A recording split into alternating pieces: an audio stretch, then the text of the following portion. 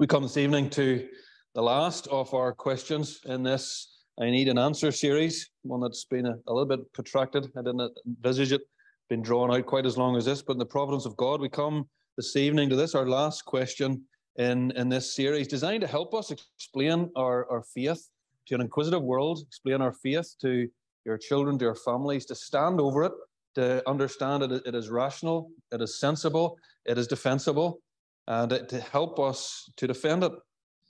Our final question, as you know this evening, is can't we leave the Bible's attitude to sex in the dark ages where it belongs?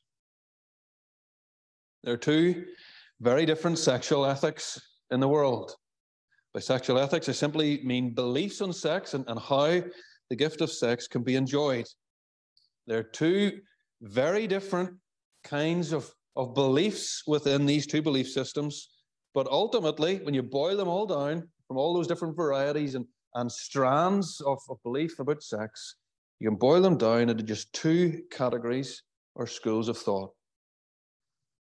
The first of these is the sexual ethic, or the attitude to sex and sexuality that is laid down in the Bible. It says that God, having created man and woman, similar but distinct, sharing the same humanity and the same image of God, but differing in all manner, a whole different number of ways, been designed by God specifically to complement each other and in some ways complete each other, a complementing and a completion that is seen in marriage and experienced in marriage, the coming together of one man and one woman in a lifelong covenant. That's a lifelong committal to each other, committing themselves to each other exclusively for life. And that sex is a gift of God to be enjoyed only within this marriage relationship between one man and one woman. That's the biblical ethic on sex and sexuality. The second attitude or ethic towards sex is that it can be enjoyed whenever people want, however people want, with whoever people want, without any restriction or restraint whatsoever. That is it in a nutshell. It's very much the prevailing attitude of our culture, and I was going to say majority, all of the cultures, I think, of the world today, a culture of one-night stands, a culture in which sex is bought and sold, it's transactional, it's used as a commodity to get what you want, where promiscuity and adultery and unfaithfulness are the norm, where people live together before they get married or instead of getting married, just live together, where divorce rates are on the rise among those who do choose to get married, where lifestyles and activities condemned by God's word that only a few years ago they wouldn't have been spoken about by our society. Yes, some people practice them, but they wouldn't have been spoken about publicly. Thruples, new word that I learned over the course of the past fortnight. Open marriages, spouse swapping, orgies, and homosexuality, things that would never have been spoken about, practiced maybe, but never spoken about, are now spoken about with pride in our sexually liberated society. A society in which the sexual ethic of the Bible is viewed as outdated and having no place whatsoever other than the history books.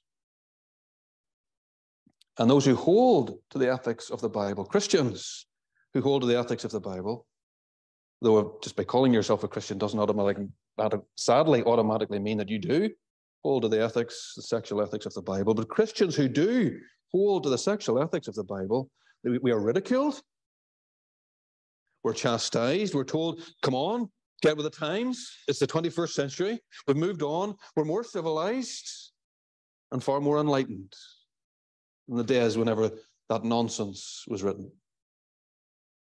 And the church is told to adapt or die. That's the message. Adapt or die. Fall into line with the beliefs of our modern culture, accept them and promote them, or be swept into oblivion by the unstoppable wave of societal change. That's what we're told. And it's this whole area, sex, sexual identity, that we're thinking about this evening. How are we as Christians to respond to that, to these changes, calls for us from the world to adapt or die? Why? How can we continue to hold to the Bible's teaching in areas of morality, particularly the areas of morality that we're looking at this evening, sex and sexuality? Why do we continue to hold to what the Bible says? How do we continue to hold to it, live by it, and confidently, but graciously and gently defend it and promote it without reticence, without embarrassment to the world around us? And tonight, we're going to respond to society's assertion that the sexual ethics, the Bible's attitude to sex and sexuality should be consigned to the Dark Ages where it belongs, by looking at a number of truths, 4 truths, by which we uphold and defend, promote the Bible's teaching on sex. The first of these is that God is God. God is God. Simple. God is God. As with a lot of the talks in our series, we're building here on things that we've already looked at, we've thought about before. The existence of God and the truth of his word. The Bible is the truth, the word, the revelation of Almighty God. And if you have any questions on those, doubts on those matters, listen again to the first 2 talks on this series. The sexual ethic of the world is based very simply on the rejection of God. Either rejecting God completely, there is no such thing as God, the idea of God is a nonsense, don't be so silly, or else rejecting the God of the Bible. That's the basis on which the sexual ethic of the world is based, the rejection of God. And in rejecting God altogether, or rejecting the God of the Bible, you not only reject him as a person, as a thing, you reject his word. You reject his ethics, what he says is right or wrong, how he says you should live, how he says sex is to be used and treated, enjoyed. And by rejecting God, by rejecting what God says is right and wrong, what you're left with to determine matters of morality and ethics, what's right and what's wrong, very simply, it's yourself, your own opinion. That's all you're left with. Or the opinion of society, collective opinion of society. What's right or wrong is simply what you think is right or wrong. Or what the prevailing opinion of society is as to what's right or wrong at any given time.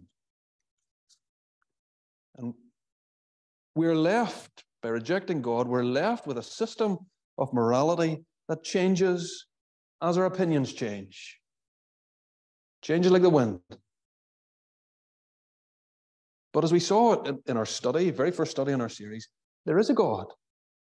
And we know there's a God. And we saw in our second study, the Bible is his word. It's not a fairy tale. It's not fanciful. It's not fiction. It's not make-believe. The Bible is the word of Almighty God, his revelation of himself to mankind. It's rational. It's understandable. It's defendable. It's true.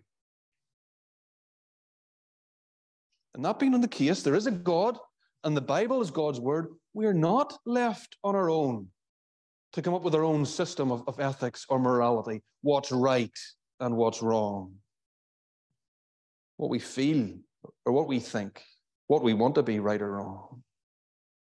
God, the God who made you, the God who has every right, having made you, to tell you how he, as your creator, wants you to live. He has given us a system of ethics and morals for us to follow. And you mightn't like the system of ethics that he's laid down. You know, as sinful men and women, we rail against all his commands at some stage in our lives, everything God does.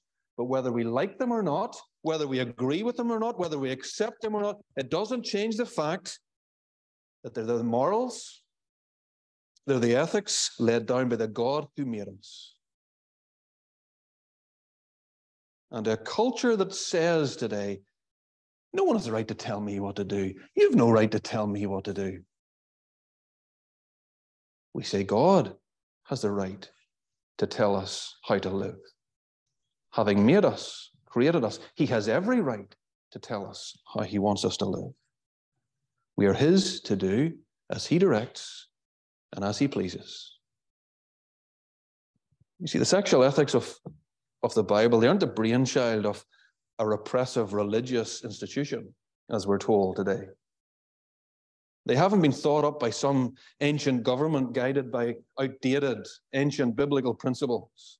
They're not the ethics of some ancient relationship counselor or marriage guidance counselor or sex therapist or lycra-clad lifestyle coach. The ethics laid down in the Bible, they're not even the promptings or concerns of well-meaning parents. They're the sexual ethics given to us by God. God. This is God's plan. How God says we're to live. How God says we're to behave and interact in this whole area of sex and sexuality.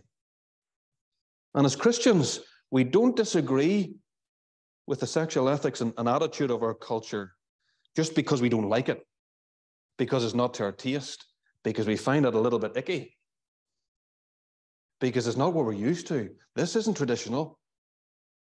This is very different from what our culture had before. We say it's wrong, not on those bases. We say it's wrong because God is God. God is God, and God has a right to tell us how he wants us to live in every area of life. And he has, in his word. God is God. The second truth by which we defend and promote the Bible's attitude to sex is that God is clear. God is clear. God's word isn't ambiguous. It's crystal clear. Sex, God says, is to be enjoyed only within the marriage relationship. And sex, in any other setting than that of marriage, one man and one woman in this lifelong covenant commitment to each other, exclusive commitment, sex in any other environment other than that, it's off the cards. It's not to be engaged in. In Genesis 2, we read how God says through Moses, a man shall leave his father and his mother and hold fast to his wife, and they shall become one flesh. That's a relationship in which sex is to be engaged in and enjoyed. Marriage. It was a teaching affirmed by Jesus in Mark 10. From the beginning of creation, Christ said, God made them male and female. Therefore, quoting Genesis chapter 2, a man shall leave his father and mother and hold fast to his wife, and the two shall become one flesh. So they're no longer two, Christ said, but one flesh. What therefore God has joined together, let no man separate. And time doesn't allow us to go through every last reference in the Bible that where God condemns and outlaws sex in any other environment, any other relationship. But the events in Lot's life recorded for us in Genesis 19, where in Sodom, men came and they wanted to have sex with Lot, and that's why the fire and brimstone fell on Sodom and Gomorrah, because of that sexual immorality. Exodus 20, God gives his 10 commandments, and one of it's very clearly, do not commit adultery. Leviticus 18, where God lays down specific instructions about sex. Judges 19, where again the men of Benjamin are condemned for wanting to have sex with a man who was traveling through their town and accepted hospitality in their town, and the men of the town wanted to have sex with him. And whenever they were refused, what did they do? They raped his concubine. All the passages in the New Testament that expressly condemn fornication, that's sex outside of marriage, expressly condemn sexual immorality, any sex outside of that ordained by God, adultery, homosexuality, all those passages make the Bible's ethic on sex abundantly clear, crystal clear. And we can enter into all sorts of linguistic gymnastics, all sorts of hermeneutical and exegetical gymnastics to try and say otherwise and argue otherwise. Oh, yeah, marriage, yeah, definitely. It is a relationship that God has ordained in which sex is to be enjoyed. But it's not the only one. God focuses on it clearly, but it's not the only one, people will try and say. The condemnation of homosexuality in Genesis 19 and in Sodom and Gomorrah, or Judges 19. Well, they say, well, that's confined to non-consensual sex. These men were trying to have sex with other men, rape other men, and that's the only homosexual sex that God's against. Condemnation of homosexuality in the New Testament is, well, that's confined to promiscuous homosexual activity. It's not forbidding, loving, committed homosexual relationships. That's what we're told. But no matter how hard you try to twist God's word to suit your ends, you can't avoid the Bible's clear, unambiguous teaching.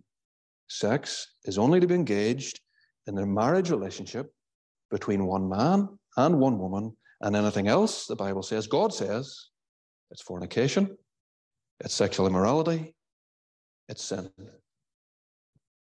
and it's wrong. Some people argue that these passages in the Bible condemning the sexuality and sexual immorality, they're just reflecting the attitude at the time in which the Bible was written, society's disapproval of these practices. That's all it's doing. Society disapproved of sex outside of marriage, so the Bible is reflecting that. That's nonsense. The Old Testament and New Testament cultures in which the Bible was written, they were sexually permissive, sexually deviant. All sorts of sex outside of marriage was permitted and lauded and practiced. The Bible's teaching on sex and sexuality was as countercultural in those days as it is today. Okay, some people say, well, then the Bible's teaching on sexual ethics, it simply reflects the personal opinion of the writers of these passages. Now, the Bible, it was written, they say, entirely by men who were sexually repressed homophobes. That ignores the fact that the Bible is the Word of God. It's not man's word. It's God's word. Men wrote what God wanted them to write as they were carried along by the Holy Spirit. It's not the word of man. This is not their opinion, their personal opinion about sex and sexuality. This is God's opinion, God's word. Some try to get around God's clear commands by saying, yeah, but love is love. We're told to love. Love is love. However it's expressed, in all its forms, all forms of love are equally valid. And again, that ignores the fact that God has clearly told us in his word what love is. He defines it. He tells us what love is. And the expressions of love that are expressions of real, genuine love. And anything that falls outside of that definition, God's definition of love, and his approved expressions of love, it isn't love. Not all love, as we think of love, is love. God's word is clear. God's word is unambiguous. He has told us clearly how the gift of sex is to be enjoyed. And any attempts to explain away God's word, his clear commands, are just that. They're attempts to explain away and get around God's clear commands. God is clear. God is God, and God is clear. The third truth by which we uphold and we promote the Bible's teaching on sex is that God is changeless.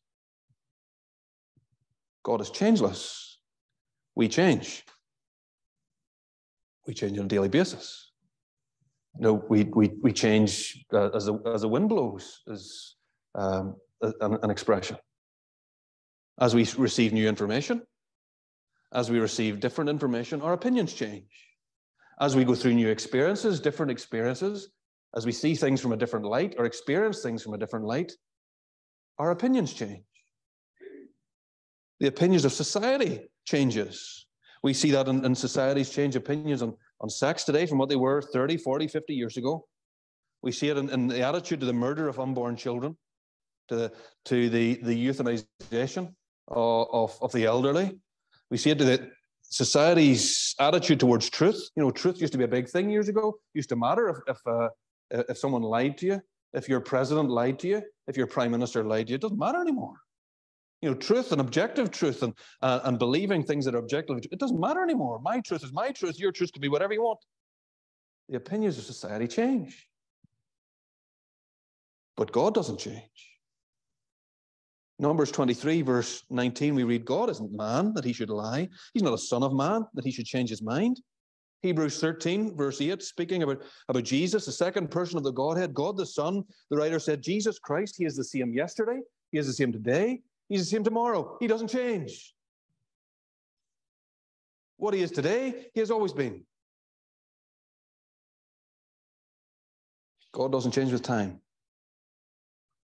His character doesn't change. His beliefs don't change. What he views as sin doesn't change. And the parameters within which sex is to be enjoyed, those parameters that he laid down in creation at Genesis chapter 2, they haven't changed. The moral law that he gave to Moses on Mount Sinai, 1500 BC, 3,500 years ago, hasn't changed. All the things that he commanded, all those things, including adultery that he said were sin and weren't to be done, all those things are as much a part of his moral instructions to us today, his ethical code today, as they were 3,500 years ago, whenever he gave them. The sexual ethics he gave through Jesus, Mark chapter 10, through his apostles. The first century, they haven't changed. They apply just as much today, in exactly the same way today, the 21st century, as they did in the first century when Jesus or the apostles gave them.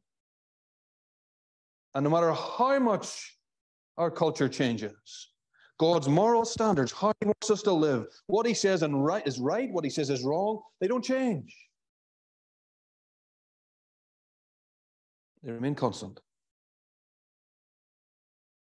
And because God doesn't change, his ethics don't change.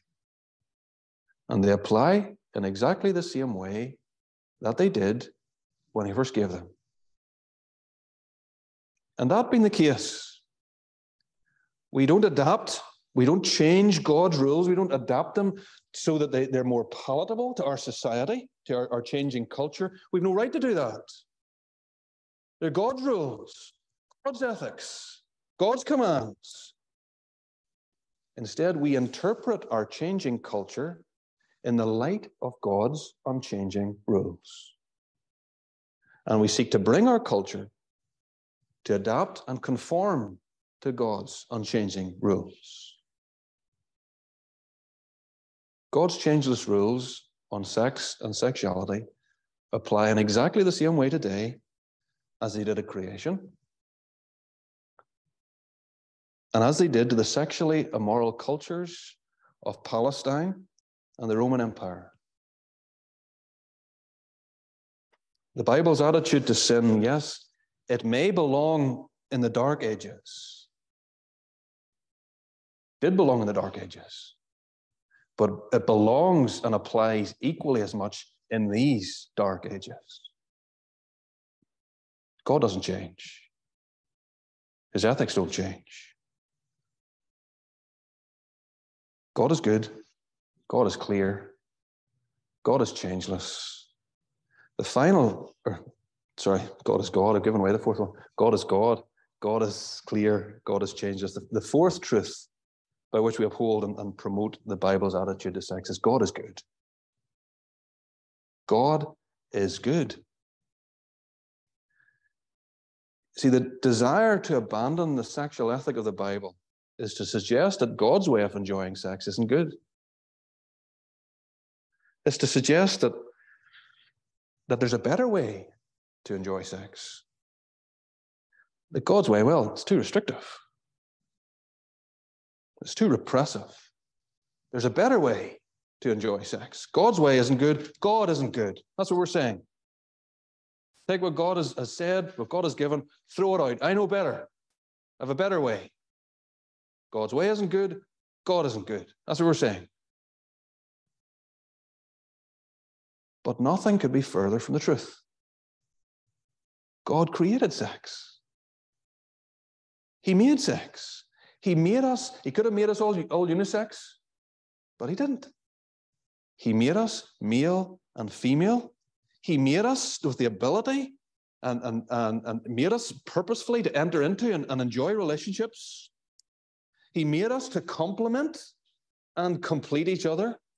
He made us physical, emotional, relational and sexual beings. He made us to enjoy marriage, and he gave us marriage to enjoy. He made us to enjoy sex, and he gave us sex to enjoy. And having created us in this way, with these needs and capacities, he gave us a relationship in which we can enjoy this greatest intimacy and love and relationship that we as humans can enjoy. And having created this wonderful relationship of marriage, he created sex as a way of expressing love and receiving love and enjoying love within that relationship. And having created us in this way, we read it in Genesis 1, having created us in this way and created marriage for us specifically and created sex to be enjoyed within marriage. He said it in Genesis 1:31. He says, very good. Very good. Not just good, it was very good, perfectly good, wonderfully good. Sex isn't a dirty thing to God. It's not a bad thing. It's not a nasty thing. It's not something that disgusts him or repulses him. He made it. He gave it to us to enjoy within the marriage relationship that he designed for it, in which we're to experience not only sex, but the blessings of sex. All those blessings that sex was designed to bring to us. Used and enjoyed in the right way, he sees it as a beautiful thing. A lovely thing, a great thing, a good thing. The Song of Solomon, the whole book of the Bible is given over to rejoicing in the God-given gift of sex. Read it. That's its focus. It is good, the Bible says. A wonderfully good, beautiful gift of God. It's very good.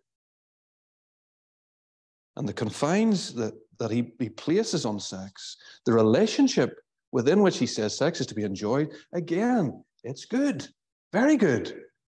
You know, God had wonderfully good reasons for placing sex within this marriage relationship, within the confines of marriage and designing it this way. He didn't just, throw it together. He thought about it. And he had purposes, he had reasons for placing this gift of sex within marriage. Enjoying sex within the lifelong covenant of marriage, to love each other until death do us part. I am yours and you are mine until we die. I'm committing myself to you. I love you. You do the same to me. Placing sex within the confines of that lifelong covenant relationship removes the fear, the embarrassment, the anxiety that comes with giving ourselves, opening ourselves to another person in this deeply intimate way. That's what you're doing in sex. You're opening yourself emotionally, physically.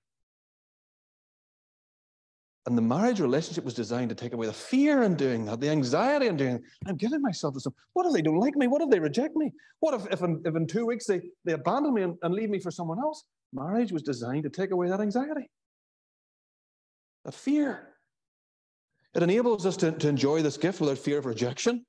If I do this in a fortnight, he's going to leave me high and dry, be thought of as and all manner of things by my friends.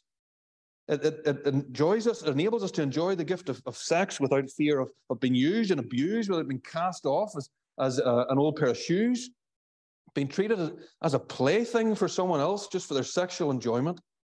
The fear of being traded in after a week, after a night, after a day, a year, 2 years, however long, for a newer model. The pain that comes with that, the emptiness that comes with that, the embarrassment that comes with that, the shame that comes with that, and treated in those ways. Marriage is the only relationship in which we can expose ourselves to that vulnerability without any fear. Some social commentators I listened to this week describe marriage as a relationship of fearless vulnerability. We're exposing ourselves, we're opening ourselves up, we're allowing ourselves to be vulnerable with someone. In an atmosphere of fearlessness. They've accepted me for life. I accept them for life. God has given sex to be enjoyed within the marriage relationship for a purpose, a good purpose. Sex within marriage wasn't only designed to bring blessing to husband and wife, but the children produced through this sexual intimacy. It's a way whereby Children are created and born into the world, conceived and born. And the marriage relationship is for their blessing, their benefit, their good. Children are best raised within a marriage relationship, a stable marriage relationship. It's not me saying that. It's not just the Bible saying that. It's not Christian commentators saying that. Non-Christian social commentators will bear that out in empirical, rational, easy to find proof. Children are best raised within the marriage relationship. Sex within the marriage relationship was also designed to bring blessings to society, not just for the individuals in the marriage, not just for the family around which that marriage is centered, but society as a whole. The stability of society, the security of society. You can't just go out tonight, take a woman off the street and have her way with her. It's confined to marriage. It's the security, stability, the health of society. Sex and the good blessings of sex are designed by God to be enjoyed in marriage. And when sex is taken outside of marriage, these blessings, at the very best, they're depleted. And at the very worst, they are lost, completely lost, to the detriment of the people who are engaging in sex in this way, to the detriment of any children that are conceived in this way, born into the world in this way, and to the detriment, the damage of society as a whole. God is good. And he has given us a wonderful gift to be enjoyed within a wonderful relationship for many good reasons. I was thinking of, how do you illustrate this? You know, imagine an engineer comes up with a new design for a new engine, a powerful engine, better than anything else that's been before. And the power of this engine, it's brilliant. Everybody would want it in their car, but it's designed to run on a special fuel, special oil and special fuel. If you don't use a specially designed and engineered fuel, well, it doesn't operate. It doesn't work the way it's designed to. You don't get the power. You don't get the performance. It belches smoke. It doesn't run properly. Eventually, it seizes up and dies. Exactly the same way, if you don't use sex in the way it was designed to be used within the marriage relationship, it won't operate. It won't provide the benefits it was designed to bring. The emotional, the relationship, the familial, the societal blessings it was designed to bring. And that being the case, and you say, oh, all right, very, very, very good, Nathan, understand what you're saying. But if that's true, you'd expect to see in society some of the effects of people having sex outside of marriage, people not abiding by the sexual ethics of the Bible, the loss of these blessings, that when sex is indulgent outside of marriage. And that's exactly what we find, isn't it?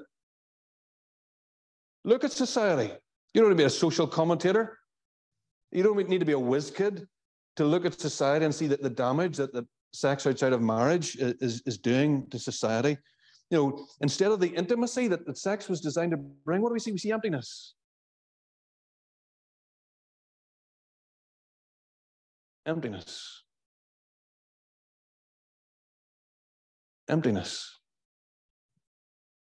Why is there a soaring suicide rate in such a sexually rampant society? You know, if it's so wonderful, so fulfilling, why isn't everybody happy?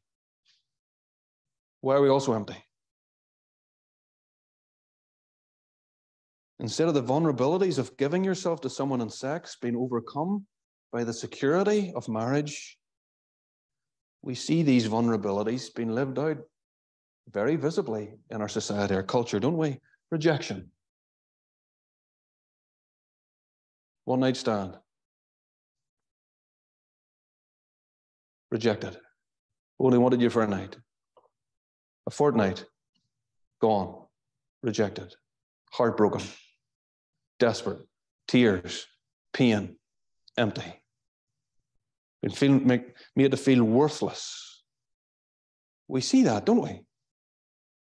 Instead of love, what do we find? We find abuse. Instead of a secure, stable environment for children and the blessings that come with that, we see the damage of broken families, one-parent families. Instead of a stable, secure society, what do we have? We have a fractured one. We have a broken one. Research has pinpointed a whole host of societal problems that are associated purely with the breakdown of monogamous marriage. One man, one woman for life. A host of societal problems that are based solely on the breakdown of monogamous marriage. A loss of the blessings that God has designed marriage and sex within marriage to bring. Child abuse, domestic violence, crime levels, abuse of alcohol, divorce rates, abortion. Just some. And don't get the impression that this is just research carried out by Christians, by the church, trying to bring our culture back into the folds of the church or back into the sexual ethic of the Bible. Read Louise Perry's book. I haven't read it, a brief summary of it, but read Louise Perry's book, The Case Against the Sexual Revolution, a book that was written by a liberal, a Guardian journalist, a leftist, an author who isn't a Christian, and she argues for monogamous marriage simply on the empirical evidence of the blessings of monogamous marriage that are lost as we consign monogamous marriage to the history books. She says we've done it at our peril. It's bad for women. It's bad for men. It's bad for children. It's bad for families. It's bad for society. It's bad. And all the evidence shows that. That's what she says. And not coming from the Bible. A non-Christian just looking at all the evidence. The evidence shows that following the sexual ethic of the world and taking sex outside of the God-given parameters of marriage, you will suffer. You will suffer. You might think you're having a good time. Might feel good for a moment. But you will suffer. And society will suffer. God's plan for sex. It's not restrictive. It's not repressive. It's not harsh. He's done it for a reason. And his reasons are good. But God has given sex. He's given us marriage and sex within marriage for another good purpose. Yeah, husbands and wives, children and society. Husbands and wives, different but equal, coming together in marriage and sex, the intimacy and love within the marriage bond, and enjoying sex in that intimate marriage bond is designed to picture God. Designed to picture God, the intimacy, the oneness, the complementary completeness enjoyed by our three-in-one God within the Godhead, our different but equal three-in-one God. It is designed to proclaim the love of our three-in-one God within the intimacy of the Godhead. It's one of the things it's designed to picture. And by taking sex out of this one man, one woman marriage relationship, what are we doing? We are distorting that image of God. We're distorting a God-given picture of himself. And even more wonderfully, it's designed not only to picture God, but it's designed to picture the wonderfully intimate relationship that he wants to have with us, that we are created to enjoy. Fearless vulnerability. He wants us to enter into a relationship of fearless vulnerability with him. Nakedness without fear. Completely naked. Not just physically naked before God, but seeing everything. Our minds, our hearts, everything. Standing before God naked but fearless. Complete opening up and giving of ourselves without fear of rejection. A relationship that brings oneness, that brings wholeness, that brings completeness. That relationship is the very pinnacle of existence, where we find full meaning in God, full completeness, full satisfaction, our greatest identity. And marriage is designed to picture that. And society today, instead of seeing relationship with God as the pinnacle of life, seeing our relationship with God and who we are in God as our identity and our meaning and being the bringer of fulfillment and completeness, instead of seeing our relationship with God as that, it looks to sex for that. It says we find our identity in sex, we find meaning in sex, we find fulfillment in sex, we find completeness in sex. But we don't. We can't. It was never intended to be that for us, to bring that for us. It can't do it. It wasn't designed for that. Yes, and enjoyed within its God-given parameters, it brings wonderful blessings, but not the wholeness and fulfillment that we crave and society looks for in sex. It was designed to point to the relationship with God in which we find ultimate fulfillment and meaning and our truest identity. And by making sex the ultimate thing, we're taking a God-given gift and we're putting in the place of God and asking it to give us something that it simply cannot give. Looking for fulfillment in God's gift rather than God, however we use or misuse that gift, it will only bring emptiness and frustration. It's only in the relationship that is pictured in marriage and sex that we find ultimate intimacy and wholeness. And maybe the church is wrong. You know, I go away from my notes on this. Maybe the church is wrong in how it has proclaimed marriage. The church maybe at times has put marriage at the pinnacle. Marriage, godly marriage, biblical marriage, they've put it at the top of the pyramid. Marriage here on earth is not the top of the pyramid. And for those who aren't married on earth, yes, it's a gift and a blessing of God that you haven't enjoyed here, but you're not missing out on the pinnacle. It's not the pinnacle. It's good, but it's not the apex. It's a picture. And maybe the church has been guilty of not pointing people towards the true pinnacle, the best relationship, of which marriage is just a picture. Looking for fulfillment in this God-given gift.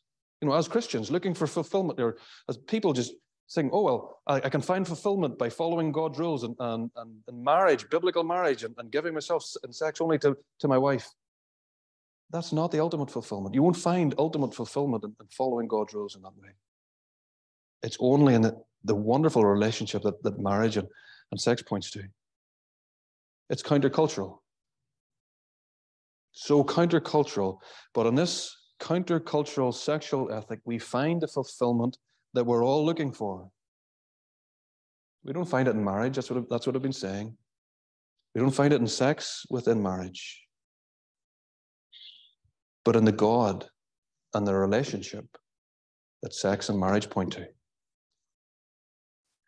And by taking sex out of this one man, one woman marriage relationship, we are distorting the picture, this God-given picture of this beautiful relationship that he invites us into with himself.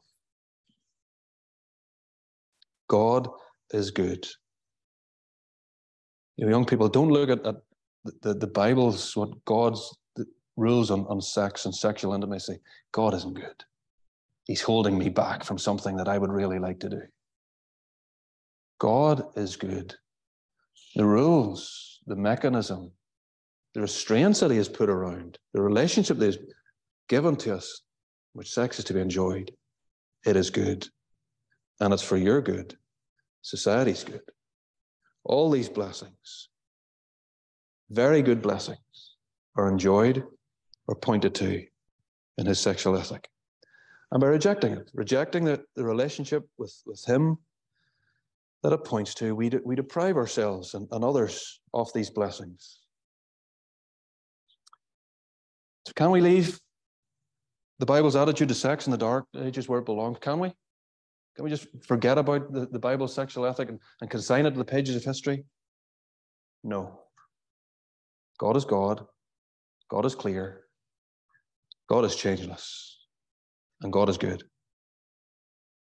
And if you're struggling with God's sexual ethic, either as a young person or someone in your marriage, and you're struggling with this sexual ethic, either to understand it or defend it or to practice it, remember that God is God, God is clear, God is changeless, and God is good. And in his goodness, he not only provides us with this wonderful gift, we looked at this, and I mentioned this in Revelation 21 and 22. God has provided us not only with this wonderful gift and wonderful relationship with him, he also provides forgiveness for all our sins so that we can experience this wonderful relationship with him. All those times that maybe we've broken God's sexual ethic, we've rebelled against his authority, he's provided forgiveness for those sins. When we come to him in humble faith, repentance and faith, and we can enjoy this intimate relationship with him again. And having been brought into this relationship with him, he gives us his Spirit to help us submit to him and keep his ethic. God is God. God is clear. God is changeless. And God is good. Amen.